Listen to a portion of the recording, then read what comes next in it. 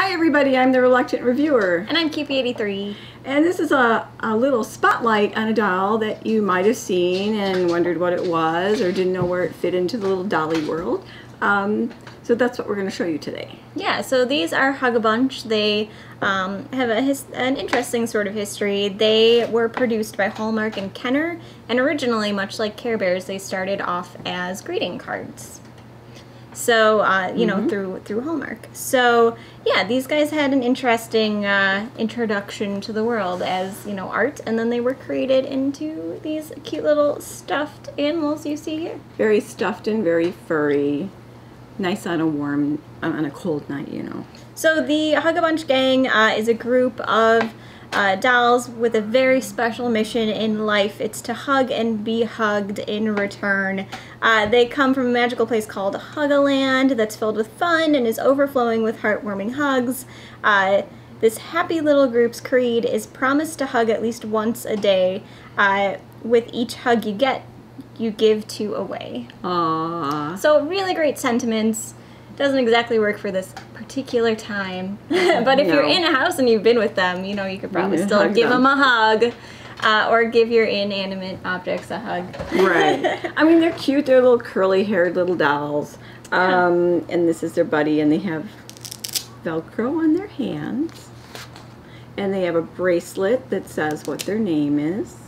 So that... No, wait, that doesn't. Yeah, it doesn't. It was on the other side. Precious Hugs. Oh, Precious Hugs, okay. So Precious Hugs is right over here with her baby, her Huglet, which is named Fluffer. And then this is Tickles with her baby named Giglet. And that's her original one. This one was found in a swap shop somewhere along the way. They also had premiums that you could get at Taco Bell, and they were these little guys, but they didn't look like this. They kind of looked like little angels where their hands were touched like this so that you could go hook their hands. Clasp them together. Clasp them together. I have one in a box, but I didn't realize it was part of it. Part of it. So I mean, I knew it was related, but it didn't look like this baby, so I left it in there. But there's definitely one of those in there. But yeah, that was apparently Taco Bell, which I don't remember, but I know we have some in there. And so there were 8 dolls total, 8 stuffed animals, and then they also had a line of vinyl ones. I don't remember the vinyl ones. There's at least promotional photos of vinyl ones, and I basically just remember the stuffed ones myself. The site was also for the UK, so maybe they got more there than we got. And I know there was a site that a set of products that never even came out. But they were mostly girls, but there was a boy. There was a guy in the line, and they were fun, huggable dolls, like good size, still light.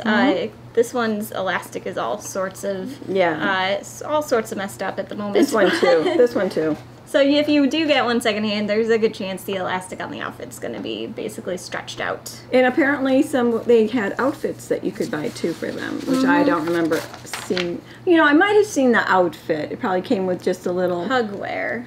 With the little undies and the top that goes with it. I might have seen those, but I know I never saw the boy. And what was the boy's name? The boy is Hugsy. Hugsy. And he had a Huglet named Tuggins. And they were multicultural too.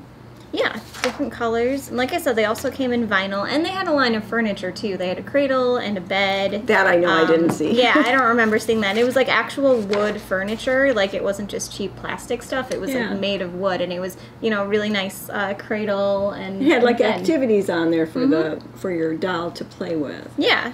Their hair is really, I don't think I'd be able to comb this. It's very, very curly, and it's very dense, and it's very stiff, and it needs some moisturizer. Yeah, and because they're plush, you can't exactly just wash their hair, you know? I wonder if you could have popped these into the washer. I never did with yours, but I wonder if there was a thing that said it Maybe on in a there. bag. Maybe.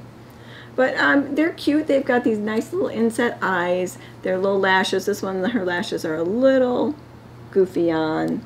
I think the lashes, just because they are thicker, you know, they will look a little weird on the plush skin just because they're stuck to it, basically.